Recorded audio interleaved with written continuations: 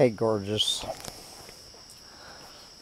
It was a beautiful night here at Bugs in a Jar Farm. Not as beautiful as last night when the Milky Way was spread out from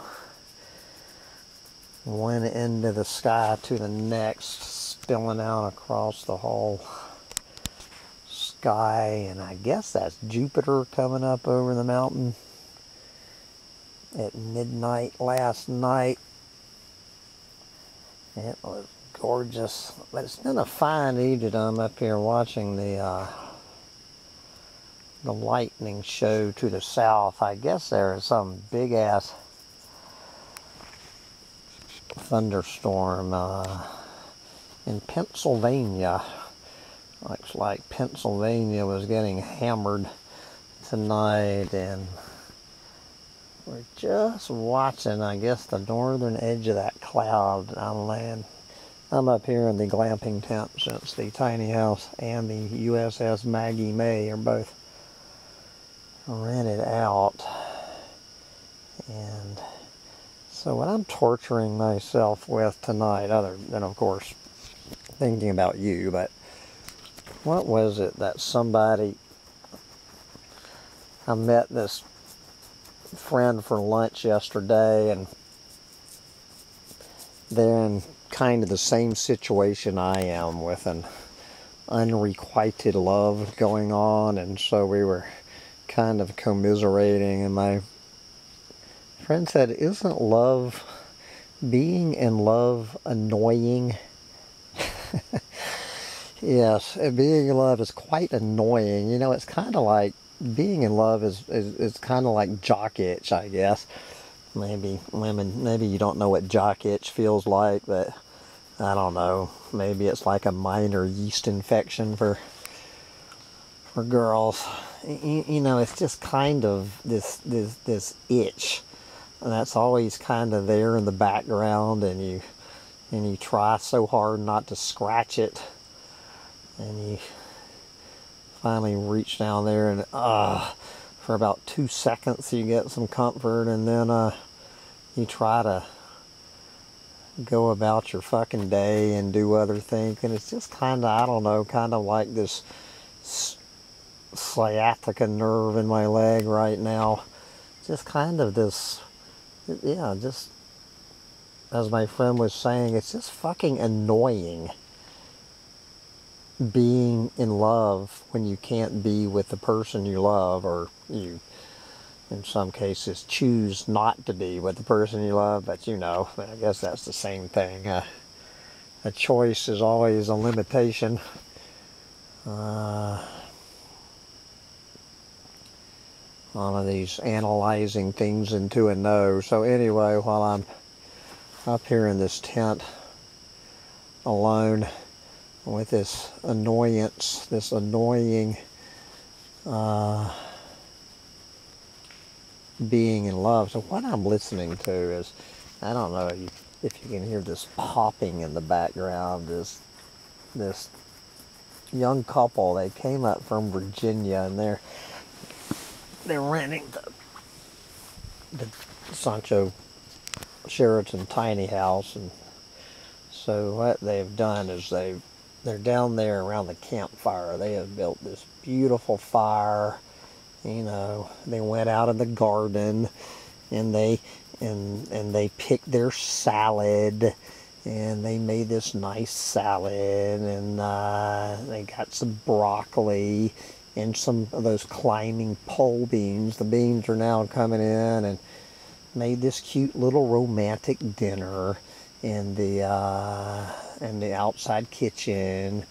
And now it's midnight, and they're sitting around the fire, and you can hear the fire popping, and you'll hear them talking whenever young lovers talk about at midnight. And then, you know, they'll be talking, and then there's this long silence, you know, 15 to 30 seconds, and you know they're down there with their tongues in each other's mouths.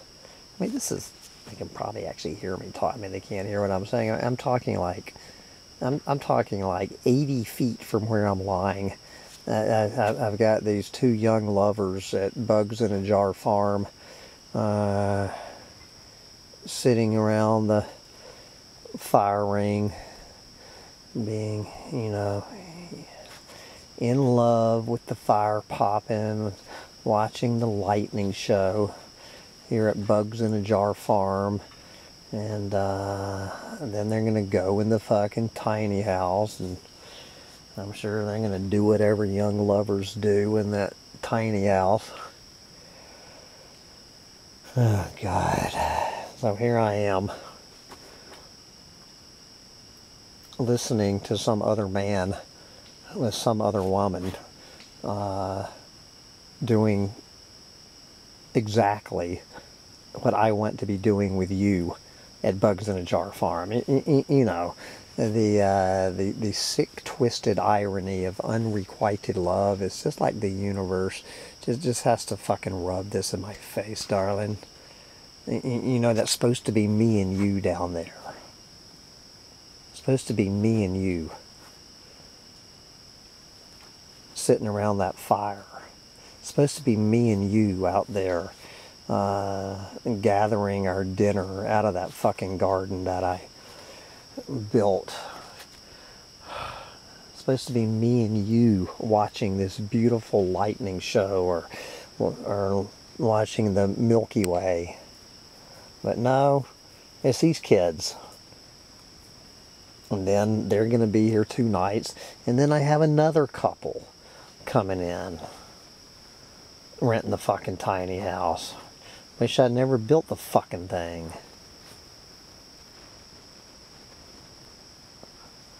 But at least the guy in the Maggie May is leaving 2 days early. So I don't have to sit up here tomorrow night listening to these little lovebirds. I can go hide out in the USS Maggie May and turn on a fucking fan and drown out the noise of these lovers enjoying Bugs in a Jar Farm while the woman I love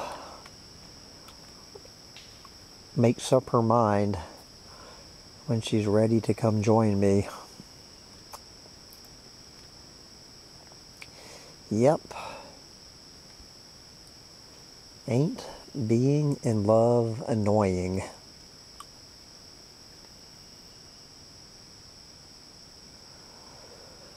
Oh, Jesus, darling. What the fuck?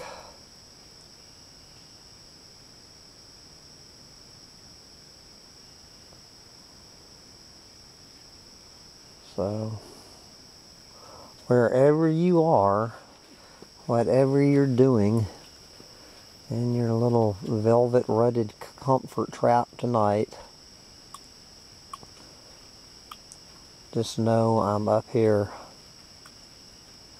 at Bugs in a Jar Farm,